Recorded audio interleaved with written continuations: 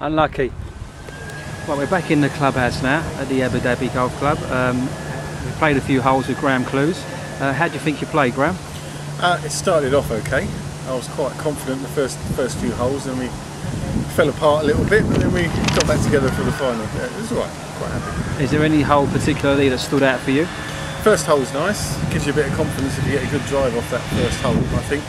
And the shorter one's nice, like the fifth, I think. And then coming in here at the ninth is quite spectacular, really, coming towards the clubhouse. Okay, so if you could play a dream four ball, golfers or non-golfers, dead or alive, who would it be with? Dead or alive? Well, I probably want. Surprisingly, I probably wouldn't want to play with any pros because I'd just get really disheartened. Even though they might give me a few tips, you know, sooner or later I'm going to be dragging them back and they're going to have to wait for me. So I'll just play with some people I like Elvis maybe, and a bit of Elvis, a couple of actors, maybe, I don't know, Sylvester Stallone, and something nice to look at, Angelina Jolie. Sounds fair enough. That'd be an interesting four ball. Interesting four ball. Okay then, Graham, thanks for your time today. Really enjoyed it. It's been good. Good luck on the show, and we'll keep watching. Thank you very much. It's been a pleasure.